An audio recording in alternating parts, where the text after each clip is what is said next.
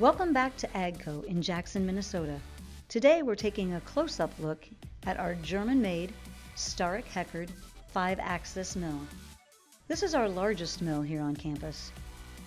The Starek mills various chassis components for us, as well as axles and track tractor frame rails, some of which you see here.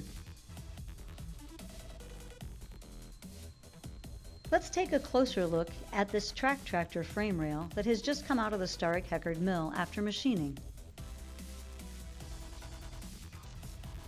The Starek uses jigs, like you see here, which are specifically designed for each part to clamp the parts in place during the milling process.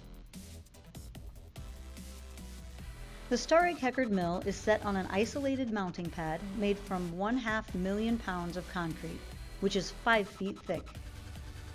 This isolated foundation protects its amazing accuracy of approximately 8/100,000ths of an inch from being affected by any other movements or vibrations happening in the area.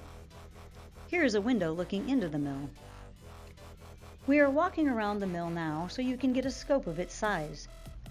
The machine itself weighs about 39.6 tons, and its dimensions are approximately 31 feet long by 24.5 feet wide by 12.5 feet high, and it can handle a pallet load of over 17,000 pounds. The mill has a 67 horsepower spindle on a milling head which rotates back and forth from a vertical to a horizontal position. There are 2 tool towers that can hold 60 tools each. These tools are automatically swapped from tower to spindle by robotic tool changers as required.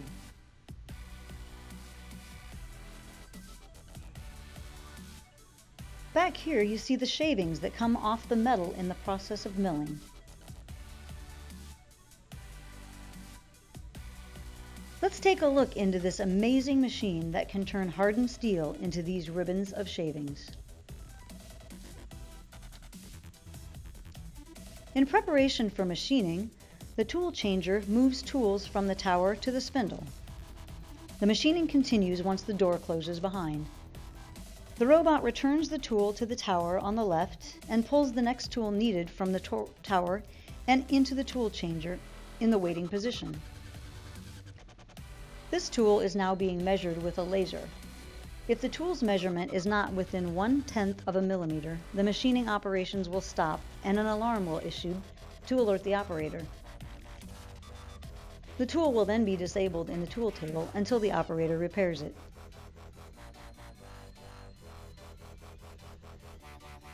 This is the process of machining a Rotator rear axle.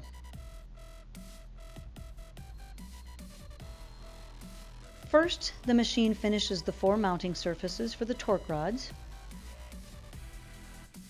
Then, using a 2-inch diameter carbide end mill, spinning at 1700 rotations per minute, it machines the insides of 2 4-inch diameter openings to prepare for 12 threads.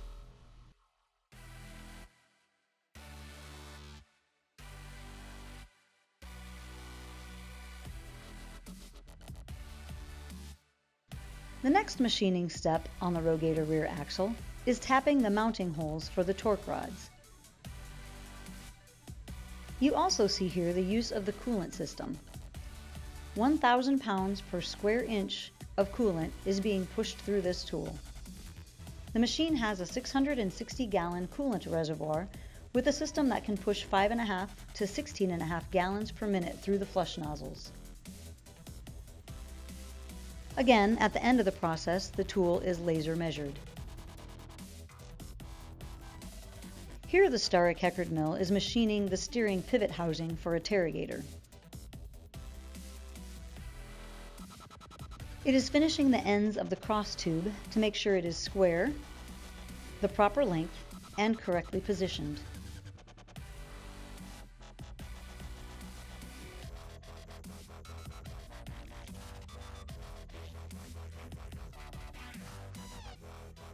Next, the end of the bearing tube is machined.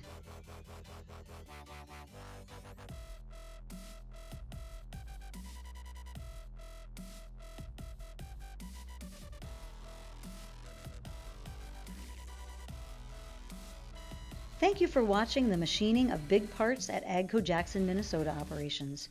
Make sure you watch for upcoming mini tours that show more of the operations here at the AGCO Jackson plant.